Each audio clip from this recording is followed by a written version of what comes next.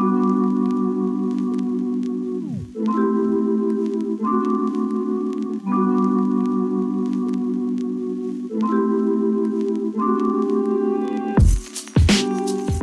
guys, and welcome back to the channel. In today's video we are going to be trying out some of the goodies that I've got.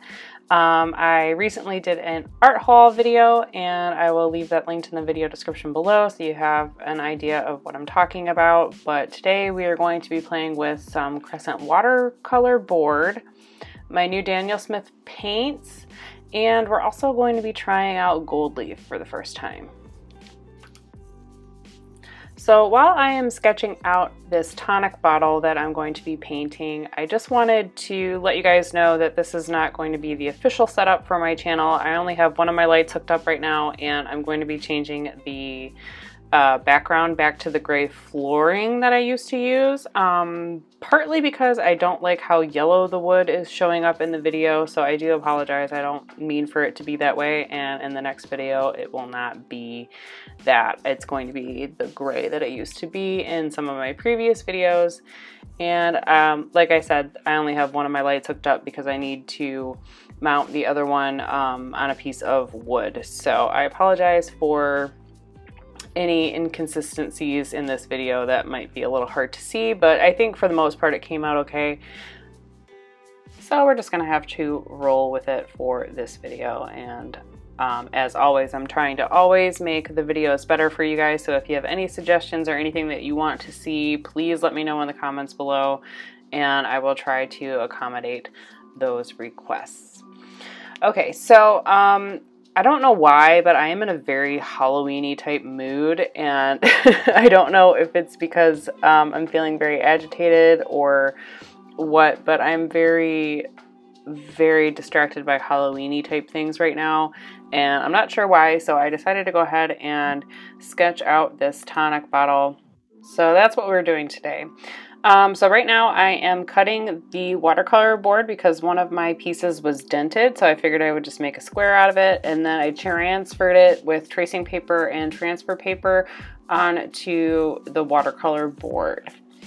So some of the things to note about the watercolor board is that it did cut fine, so if you do need to cut it into a square or some kind of any other weird type shape, you can do that pretty easily. It took me a couple swipes with my X-Acto knife, so that wasn't too difficult. And it was really nice to paint on. I really enjoyed working with the paint on this, and obviously I was more than generous with my water when I was painting, just to test out the durability of the board itself. And I was relatively happy with it. There was some buckling towards the end, but all in all, I think it's because I didn't cover the whole board with water. So it probably would have flattened back out to shape, but you guys will see that at the end. But it does take the paint really well, and it's really fun to work on. It's nice not having my stuff taped down, and I can move it around and side to side, and obviously you can tape the edges if you want to make a nice border. I did not go all the way to the edge of the paper because this is just an experiment, and I wanted to see what the watercolor board was able to do, and I wanted to see what the paints would do, and then obviously I wanted to try out some gold leaf. So today is just basically one giant experiment. And all in all, that's pretty much exactly what I needed this week, was just like a no pressure experiment. Let's play with this, let's play with that, and then, you know, just keep playing with stuff. I am relatively pleased with the result that I got. After messing with this stuff, there's some stuff that I would have done differently, but you never figure those things out unless you actually experiment and play with your tools. So I'm definitely I really liked working on the board. I'm not gonna lie, I did like it a lot. My concern is that if it does buckle, I'm wondering how I would be able to flatten that back out. Because, you know, under normal circumstances, I would have wet the back of the watercolor paper and then laid it flat down on that. with some glassine underneath and then stacked books on top. But because I can't really wet the back of the board, I'm wondering if I would just flatten out the entire thing under books for a long time. It wasn't drastic or anything crazy, and like I said, I do think that if I would have painted on the entire board, it wouldn't have warped at all. But I mean, you live and you learn, and it might be because I cut it. I'm not 100% positive right now, but I will definitely be playing with more of this. I have 2 more watercolor boards to experiment with, and I will definitely keep you guys posted on all of the buckling issues, or any if they arise.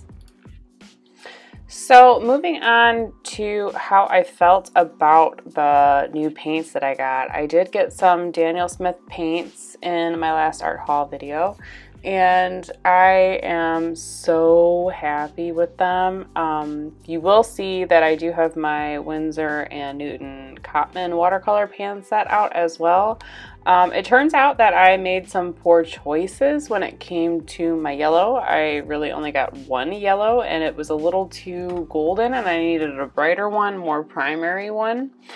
So I did have to dip into my old pan set to get some stronger and brighter yellows out of there, which was weird for me because normally I feel like yellow is one of the colors that I very rarely need, and there's always an abundance of them. Like even in colored pencil sets, there's just always this ridiculous amount of yellow, so I just kind of skimped on it, and I wish I wouldn't have. So I will be adding some more of the simpler colors to my list because I do feel like I need a cooler red as well, or a warm red. I can't remember which one I have. I think I might need a warm red. I think I have a cool red. I'm not 100% positive. But as my collection grows, I will obviously keep you guys posted on what colors I get. I definitely wasn't a fan of the purple one that I got. It was very, I want to say the texture of it was, it felt really gooey, and the pigment, it wasn't very pigmented at all. It was like a very pastel purplish color, and I did not like it at all. So I'm not sure if I'll be using that one a lot, but I'm hoping that I can mix it with some white gouache maybe and make it a really nice thick pastel color, or like it was the texture of it for some reason I didn't like. So I'm hoping that if maybe I mix it with some gouache, I will like it and just use it with my gouache paints instead. But all in all, the rest of the colors, I mean, the Payne's Gray was great, the Lunar Black was great, all of the greens and stuff were wonderful. Even though they're not used in this piece, I did play with them in my watercolor sketchbook, and they are all awesome. The only one I wasn't really a fan of was that weird purple that I got, but a nice pastel purple in watercolor is actually really hard to come by, so I will be looking into getting a new one of those. Okay, so let's do a little quick recap. The watercolor board that I'm using is a Crescent watercolor board, and I do really, really like it. The texture of it, it's kind of like an in-between a cold press and a hot press, so it's nice and smooth to work on. And my Daniel Smith paints are awesome, so I'm really happy with all of those options and the things that I bought there. And soon we are going to be starting with the gold leaf, which was a lot more challenging than I thought it was going to be. I watched a ton of videos. I signed up for Skillshare, which I'm addicted to, by the way, you guys. I really thought the hype was just the hype. And I was like, well, okay, so I'll just go ahead and try, 2 free months and see if I can learn how to gold leaf or whatever. And I have been addicted to it for 2 weeks straight. So I do actually recommend you guys check it out if you have the option to use a free 2-month thing. Definitely check it out. It's so worth it. Even if you just stop after the 2 free months, you learn a ton, and there's a ton of different teachers on there, so you can find the ones that you can learn from the best. So I did find a gold leaf class, and it was simple enough, and then things are always harder when you go to put them into practice.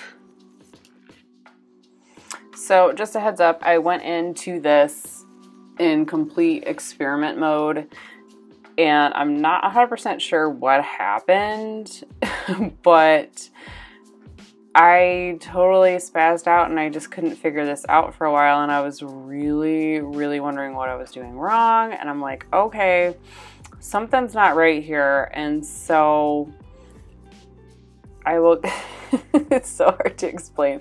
I'm so embarrassed. I can't even believe that I didn't, it turns out the first two times that I did this, I had grabbed the wrong bottle and I had grabbed the sealer instead of the actual adhesive. So I was doing it wrong for 2 times, and then I'm like, okay, there's gotta be something going on. And I thought it was just because maybe I was just doing a little bit of fine detail work instead of big nice chunks like you see most people do. No, apparently I was a dum-dum and just decided that I would use the sealer instead of the adhesive. So pro tip, make sure you read the bottle before you actually apply this to your stuff. You know, unless you want to be super awesome like me and blame your brush and your board and everything else that you can think of to be mad at, and not even think that you're using the wrong bottle, because that can't happen in real life. That's not a thing.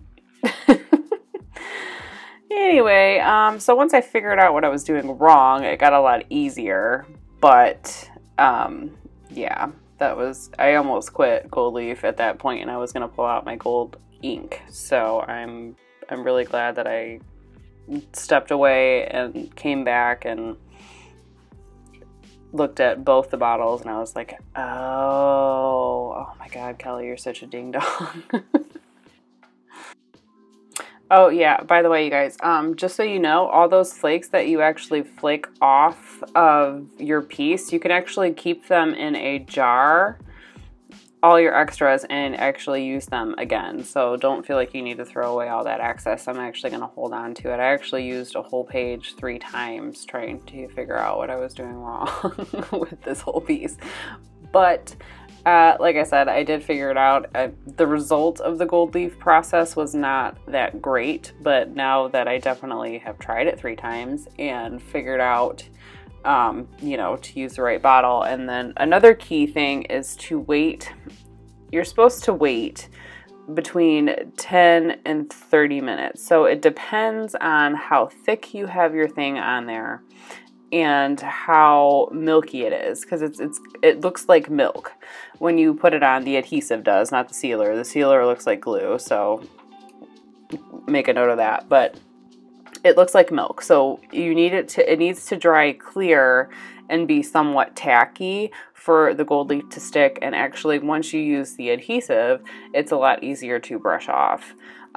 So it actually became quite fun after that. And some people, I did notice, they use their inking nibs to actually do fine detail work with the adhesive, and it works out a lot better for them that way. So I'm definitely going to try the nib next time with the adhesive and see how that turns out. But all in all, this was a really fun day, and I played with so much stuff, and I learned a lot of stuff today. So you know, it is what it is, and the piece came out sort of cool. The Gold Leaf looks a little weird, but all in all, I think I like it. Okay, so let's take a quick close-up here, and I'll show you guys the slight buckling or bowing that I was talking about right here. It's very, very minimal, and I'm sure it will actually flatten out. It might not even be completely dry when I'm showing you this. I'm looking at it now, and it's still a little bowed, so we will definitely have to keep you posted on that. Anyway, I hope you guys enjoyed this video. Do all those YouTube things, like, comment, subscribe, and I will see you guys in the next one.